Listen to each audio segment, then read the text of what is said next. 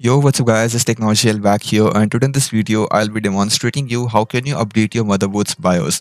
I'm currently running a Gigabyte B450M which has the BIOS version from September 2018, which is pretty much old because it's currently 2024 and my BIOS version so old that it would not even support AMD 3rd gen processors. Like, I am planning for a CPU upgrade within the next few weeks, so yes, it's really important that I update my BIOS, and a BIOS update will also help me with my system stability and bug fixes from the BIOS settings. It might also even add some new features to your BIOS settings. There are chances for that as well. So it's gonna be really simple. Simply head up to your browser, search for your motherboard's model. So I'll just type in the complete model, the Gigabyte B450M DS3H.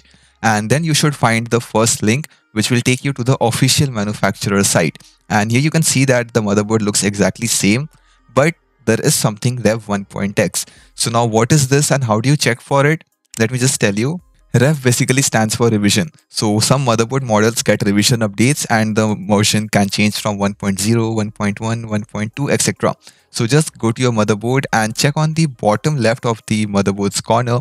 You will find the Rev version written. So it's 1.0, and on the browser this version is for 1.x. So x can be any number despite of its value. It could be 1.0, it could even be 1.9. So it's absolutely correct in my case. So now I'll just head up to the support tab, and from here I'll scroll down and there you can see a section called BIOS. From here you can basically download the firmware updates for your motherboard. You can see that all the firmware release versions are listed here.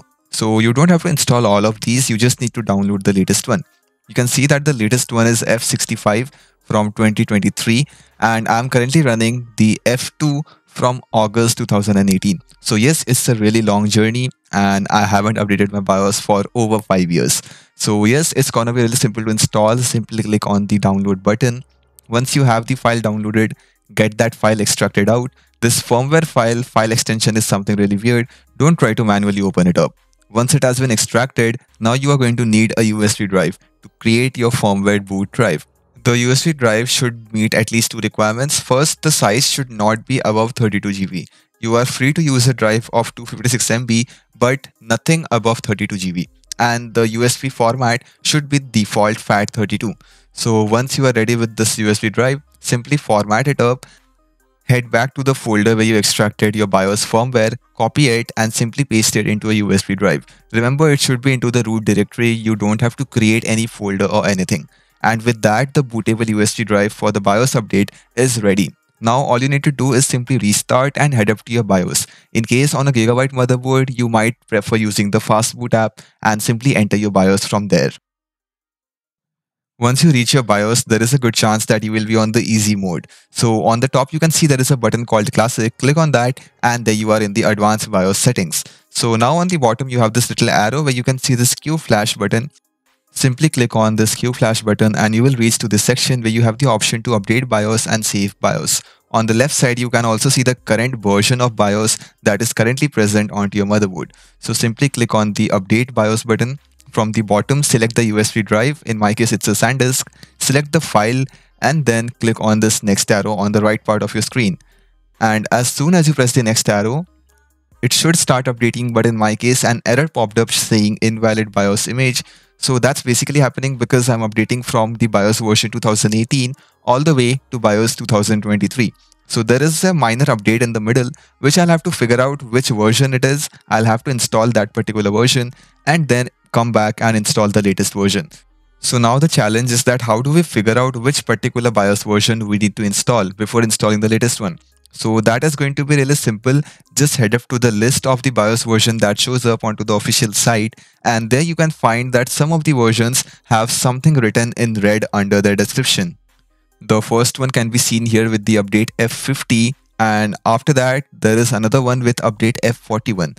So under 41 you can see it's written, before you update to F41, read the description for F40. And on 40, it's written, if you're using the Q flash for updating your BIOS, make sure you have updated your BIOS to F32 before F40. So basically, it means that the BIOS version F32, it has a fix in it which is going to recognize the modern BIOS versions. So you'll have to install F32 and then you can proceed to install any later version of the BIOS.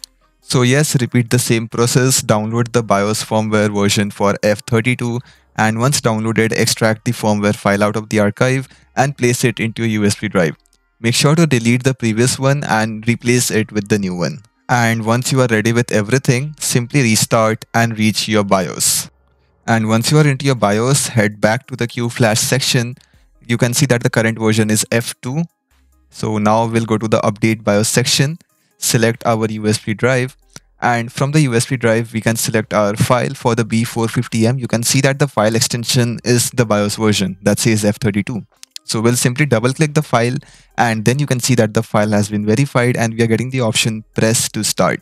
So just start with the BIOS update progress and wait. It will hardly take around 4 to 5 minutes, not longer than that.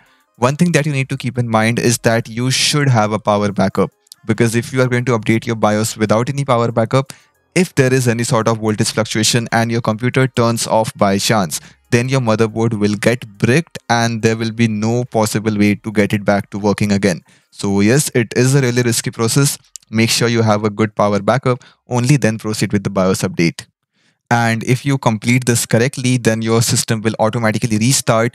And once it reboots, you can simply check in your system configuration settings, or you can also come back to your BIOS and you can check in there that your BIOS has been updated from the previous version to the version F32, like in my case. So we have now updated our Q Flash tool. So now it should be able to recognize the latest BIOS firmware files. So now we'll go again, download the latest BIOS firmware file, that's F65 from the official Gigabyte website, place it into our USB drive, then again restart, come back to this Q Flash tool and repeat the entire process again.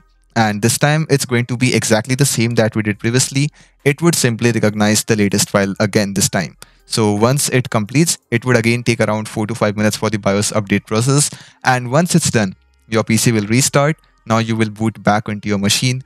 And from here, now if you head up to the system information settings, or you can also check it from the BIOS itself, you can see that the BIOS version has been updated to F65 and the BIOS date is again from 2023. So yes, that means we have successfully completed the process for our BIOS update.